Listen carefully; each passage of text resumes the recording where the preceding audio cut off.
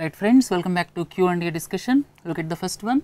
National Sports Development Fund is quite often in the news, and look at the following sentences. Few things I would like to tell you.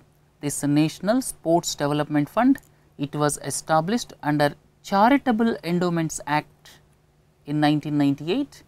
Second thing is, it is managed by the council constituted by the central government, and here who is the chairperson? The chairperson is Union Minister for Youth Affairs and Sports, and this is a Charitable Endowments Act. This was registered under Charitable Endowments Act. Then one more important point is, it mobilizes resources from the government as well as non-governmental organizations also. It takes money, or you can say it mobilizes resources from government, non-government as well as individuals also. And what is its purpose? It provides a support for promotion of specific sports disciplines, and at the same time improving performance of the Indian sports in the major international events. So, this is established to administer and apply the monies of the fund for promotion of sports in general. So, all four correct. So, if you want more about National Sports Development Fund, I have listed here. Please go through this. It is established under Charitable Endowments Act, resources from government as well as NGOs. Council is constituted by central government. The council is headed by at present Union Minister for Youth Affairs and Sports. So, members also include representatives of the apex industry institutions like FICCI, CII, ASSOCHAM, etc. Look at the next one. Technical Education Quality Improvement Program, TEQIP. This is in the news, and look at the following sentences. This is implemented as a central sector scheme. Please do not forget, this TEQIP is to improve the quality of education, or you can say increasing quality and equity in participating engineering education institutions and improving the efficiency of engineering education. This TEQIP is intended, and here 50% of the credit is given by IDA, these things do not forget, and this TEQIP 3 is meant for not for southern states of the country, it is meant for 7 low income states as well as northeastern part as well as hilly states. So, for developing the technical education in the northeastern states as well as hilly states as well as low income states, this is intended. So, this is wrong, this is correct. So, TEQIP phase 3 was finalized, sorry, this program 3 was finalized.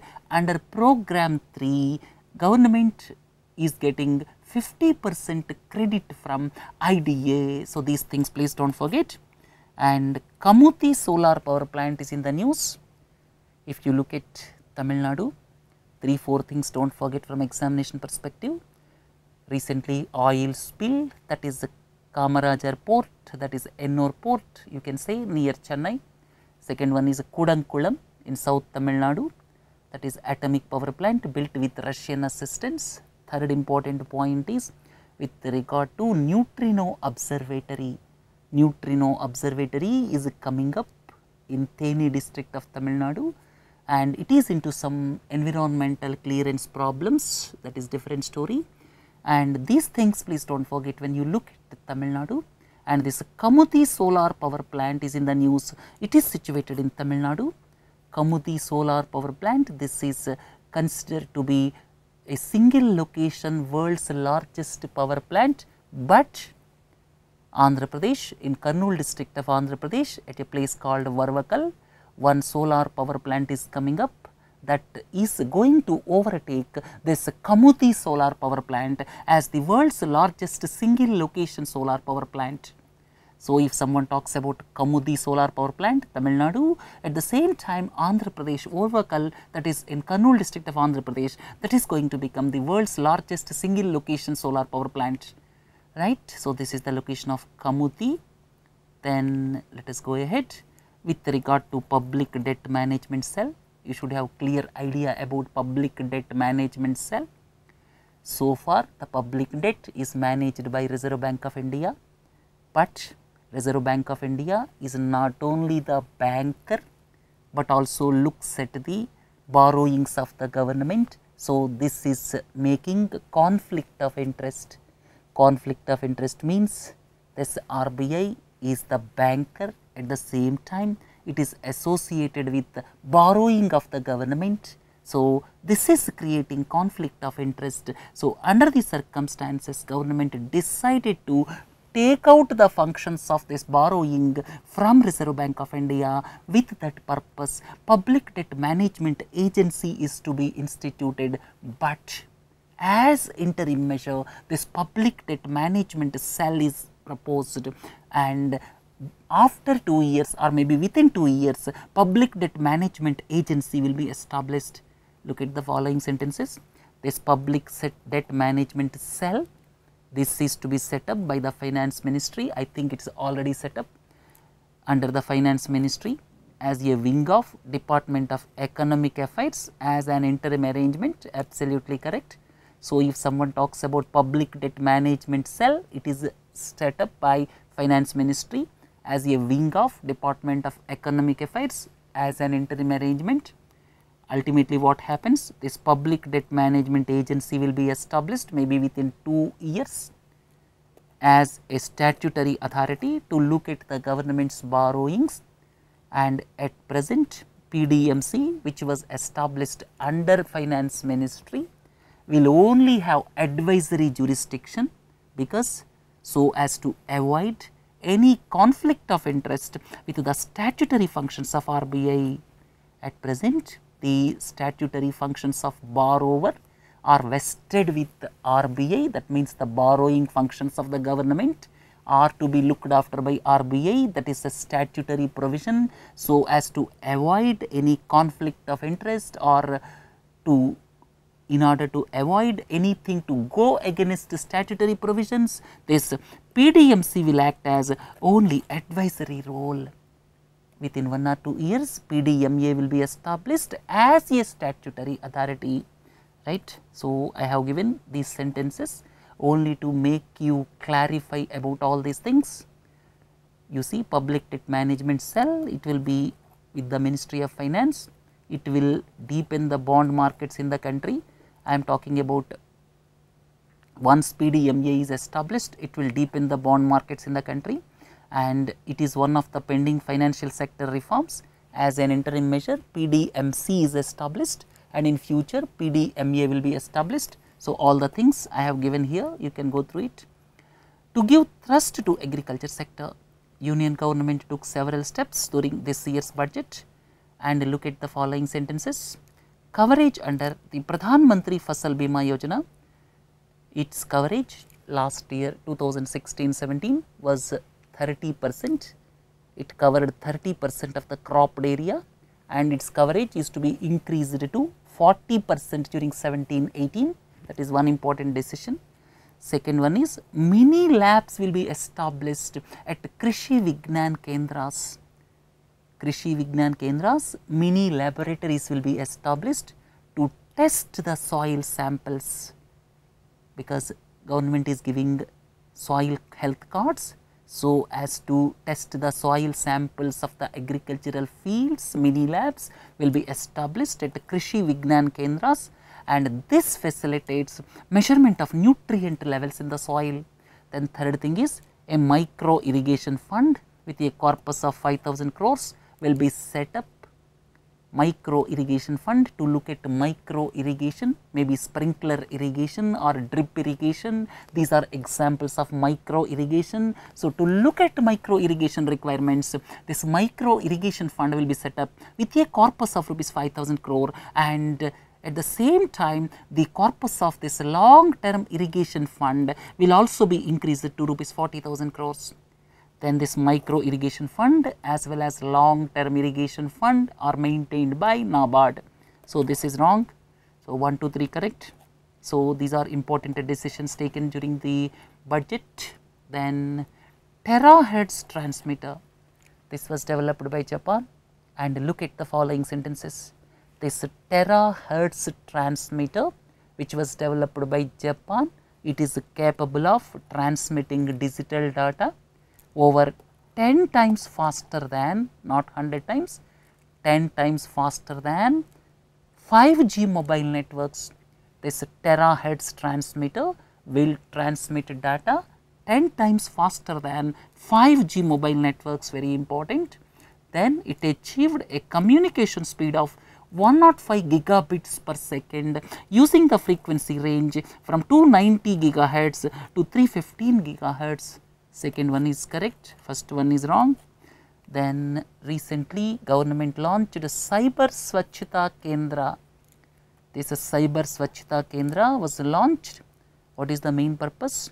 The objective of Cyber Swachhata Kendra is to create a security cyberspace of detecting botnet infections and for malware analysis, botnet and malware analysis. To detect botnet infections and for malware analysis, this Cyber Swachhata Kendra was launched and it is operated by CERT-in. CERT-in stands for Computer Emergency Response Team India. So, both are correct and you should have clear idea about what is botnet, what is malware, what is Trojan, what is DDoS attack. These 4 words I will explain you in detail in the coming classes, but you should have clear idea about DDoS attack, botnet infections, what is meant by Trojan, what is malware. So, here I have given certain things, please go through them and I will explain in the coming classes in detail. Botnet is the network of private computers infected with the malicious software. It is controlled as a group without the owner's knowledge and the infected computer is referred to as a zombie and this is used to steal data and send spam. Botnet is the combination of words robo and network and the attacks using botnets are called DDoS attacks, right. So, these things we will discuss once again. Which of the following is incorrect? Loktak Lake is the largest freshwater lake in northeast India, absolutely correct. It is designated as wetland of international importance under Ramsar Convention, this is wrong. So, it is already designated as a wetland of international importance under Ramsar Convention. Kibul Lamjau National Park is situated on one of the Fumdis. Fumdis are heterogeneous mass of, please understand what is meant by Fumdis. Fumdis are heterogeneous mass of vegetation, soil and organic matter at various stages of decomposition, right. So, you can say this as an example, that means this is a heterogeneous mass of soil, at the same time this is under various stages of decomposition, vegetation, soil and organic matter under various stages of decomposition, and on one such Fumdis Kibul Lamjau National Park is situated. So, sorry, I have given the details here, please go through them, we have discussed previously also. This is one example of Fumdis and this is the location of Loktak Lake in Manipur, and Sangaidir, please do not forget. Kibul Lamjau National Park, this is Sangaidir, these things do not forget. Then look at the following sentences pertaining to Kigali Pact. Yesterday I asked one question about Kigali Pact, today another question, but the matter is different, please understand carefully. It is amendment to Montreal Protocol, absolutely correct. It is adopted at the 28th meeting of parties to the Montreal Protocol, absolutely correct. Every year meeting of the parties is held after Montreal Protocol was accepted in 1980s. So, since 1980s this every year meeting of parties is being held, and during 28th meeting of parties in the year 2016 this amendment to Montreal Protocol was accepted and which is known as Kigali Pact. So, here this HFCs, previously chlorofluorocarbons, hydrochlorofluorocarbons were there, previously chlorofluorocarbons, CFCs, HCFCs were added as the substances to be controlled under the protocol, and now as per Kigali Pact HFCs are also added. right. Previously chlorofluorocarbons, hydrochlorofluorocarbons were planned to be eliminated under Montreal Protocol, and now to phase out HFCs are also added, because HFCs are considered to be powerful greenhouse gases, and with Kigali Pact the global temperature rise will be reduced to the extent of 0.5 degrees centigrade by 2100. Then one more thing, the Kigali Pact will come into force from 1st January 2019. This is wrong, please understand. Kigali Pact will come into force from 1st January 2019, provided that it is ratified by at least 20 parties to the Montreal Protocol, right. So, 1, 2, 3 correct. It will come into force from 1st January 2019. Recently, government announced fair and remunerative price for the sugarcane sector, and look at the following sentences.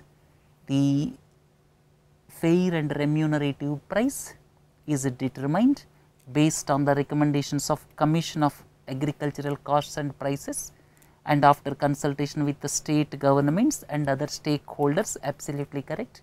And before arriving at fair and remunerative price, government looks at various other aspects. What are those aspects?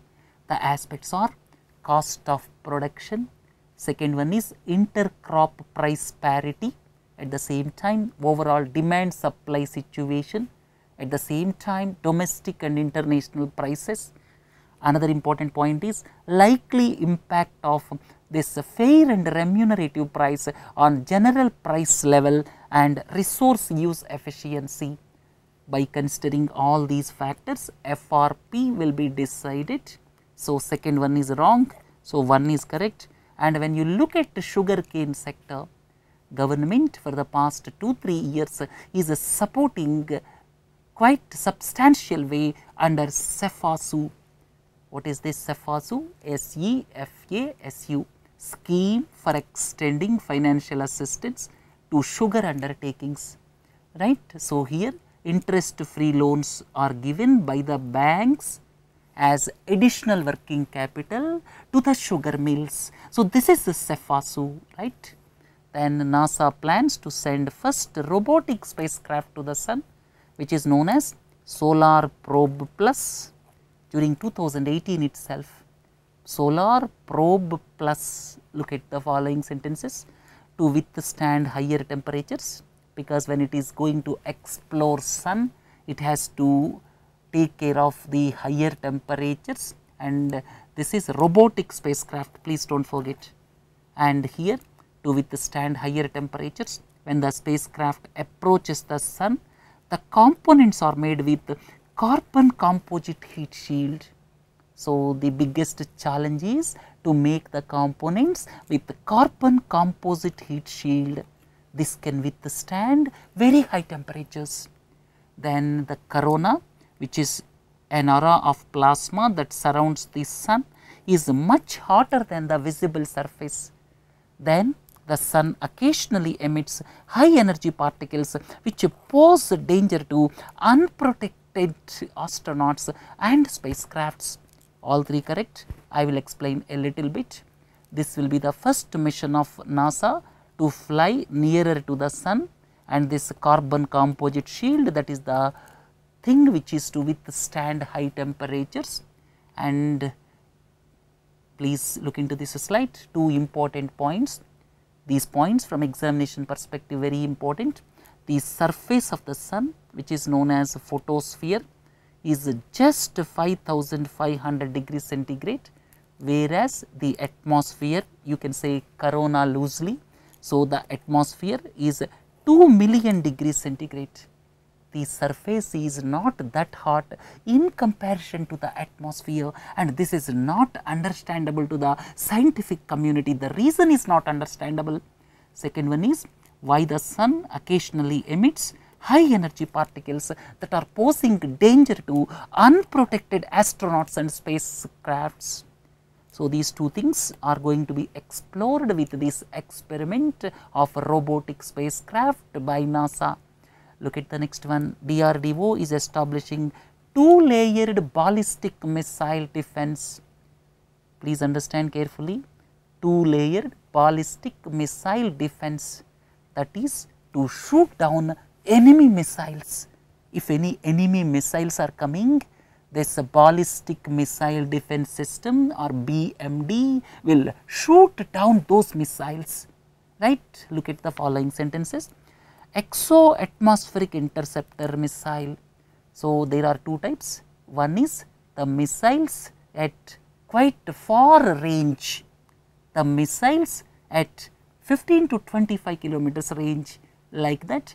Exo-atmospheric interceptor missile, this can destroy the target outside the Earth's atmosphere at a altitude of more than 85 kilometers. So, in a nutshell, I would like to tell you, exo-atmospheric interceptor missile that shoots down the missiles up to an altitude of up to 85 kilometers.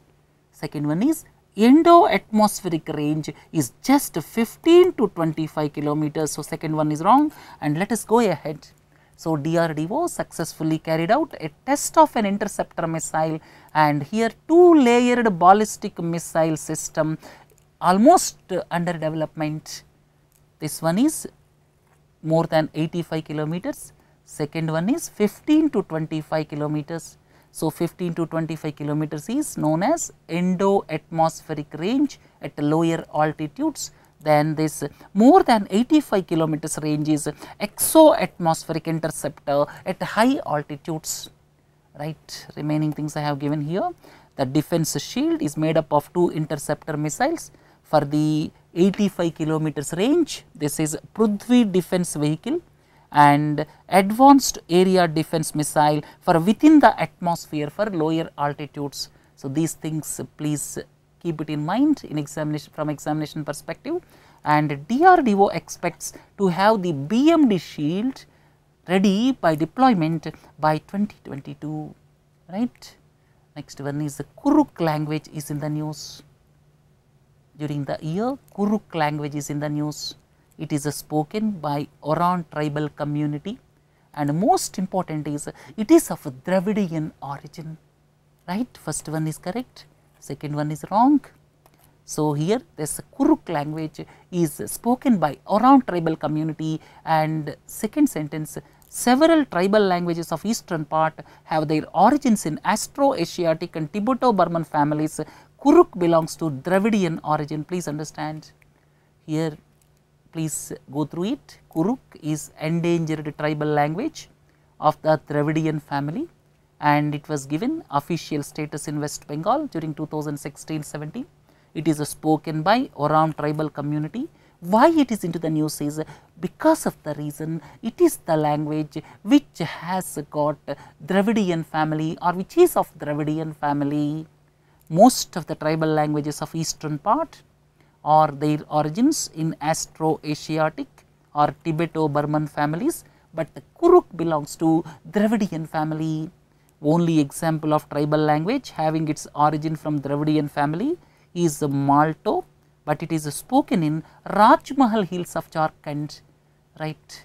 Then Santali, Munda, Ho languages, they belong to Astro-Asiatic family, whereas Lepcha, Tamang and Bhutia tribes, the languages spoken by them belongs to Tibeto-Burman group. Look at the following sentences. By chance, if any question is asked on these types of trains, please keep in mind 4 types of trains. One is Antyodaya Express, second one is Uday, third one is Tejas, the fourth one is Humsafar. These 4 types of trains are into the news.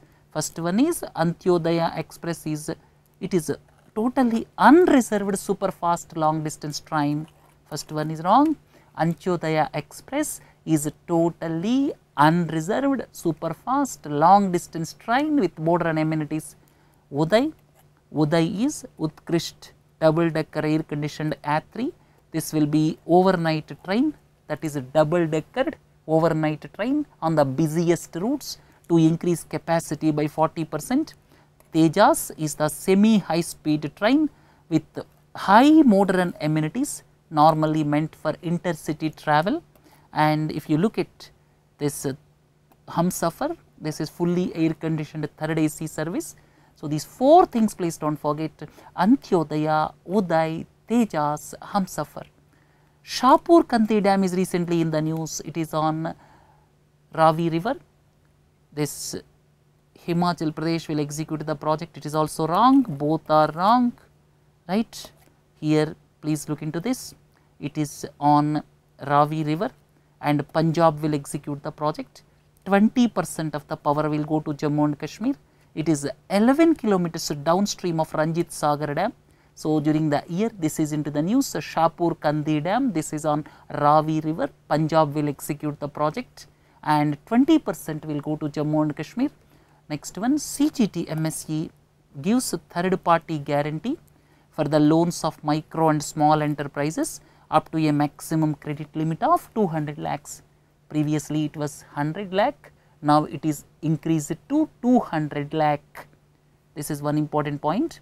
CGT MSE gives third party guarantee, or you can say similar to collateral security, and most important, it gives third party guarantee for the loans of micro and small enterprises only, not medium enterprises.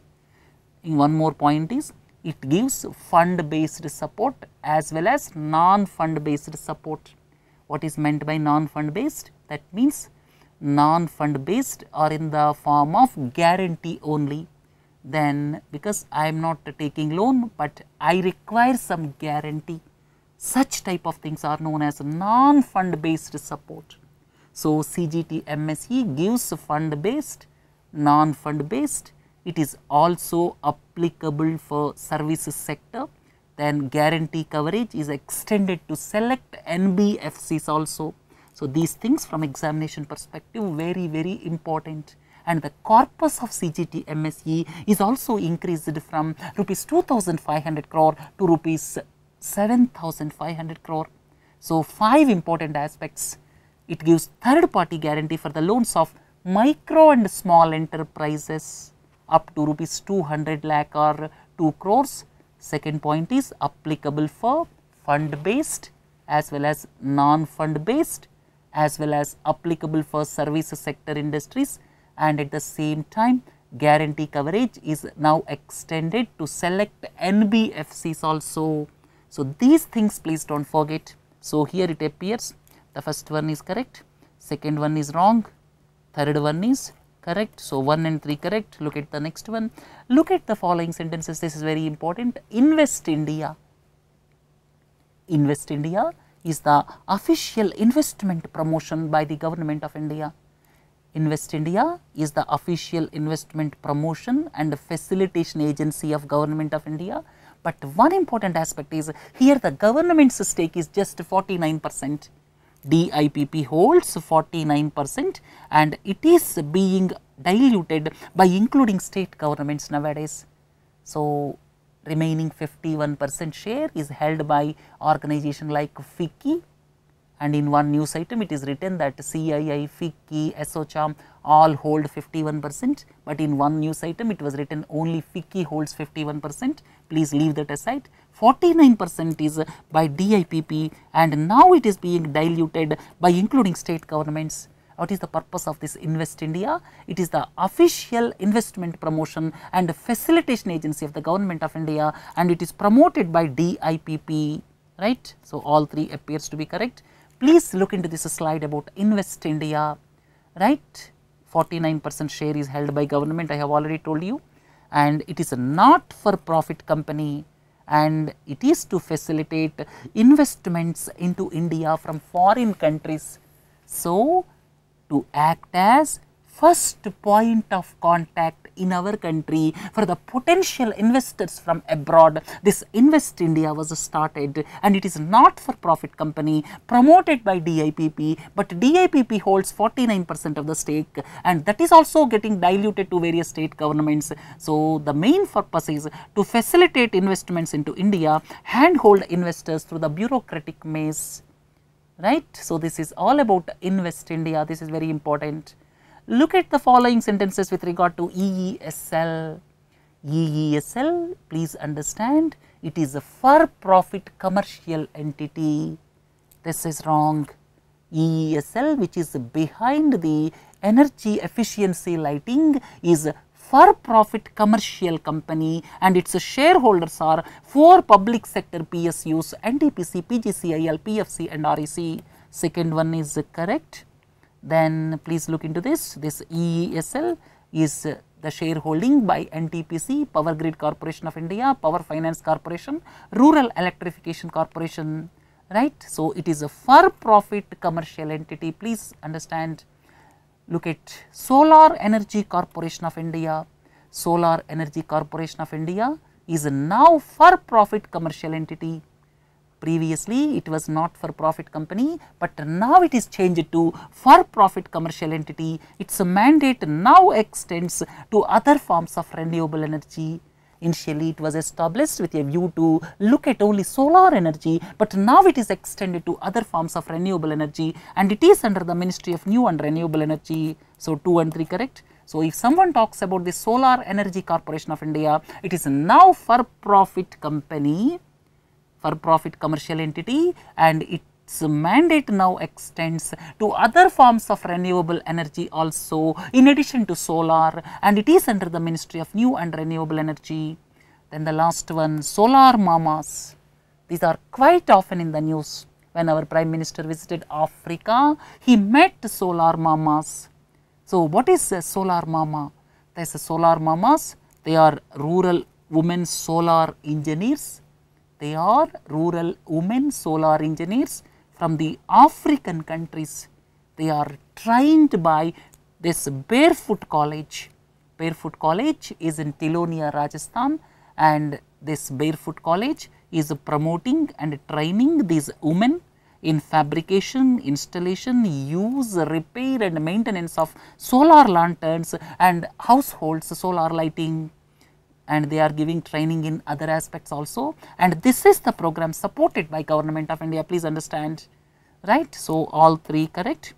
So, this is about solar mamas, please do not forget, and when our Prime Minister visited Africa, he met the solar mamas there, right friends. We discussed 20 questions and some of which are very, very important. We will meet once again on Thursday morning 11 o'clock and 11:30. Have a nice day. Thank you. Thanks a lot.